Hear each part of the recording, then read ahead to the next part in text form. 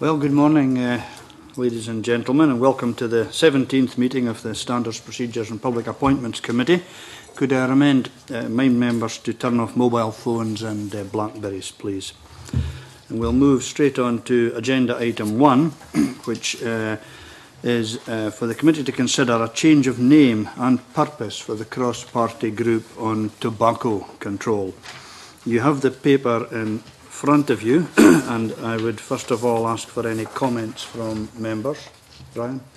I should declare an interest as a former convener of that cross-party group, but I'm not sure that we need to see the convener, the present convener of now or in the future. Okay. I don't have any particular problem with what they are requesting, but I'm not sure what it will achieve. Okay, thank you.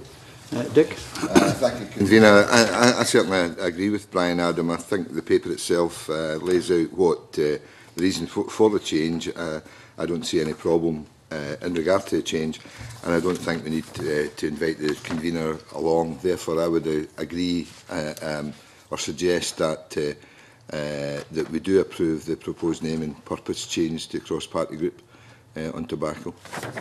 Is that the general view of members? Yes, seems to be. Okay, that's agreed. We'll agree to the change of name and the purpose of the group, and there's no reason to see the convener in relation to that. That ends the public part of the meeting, so if we can now move into private session, please.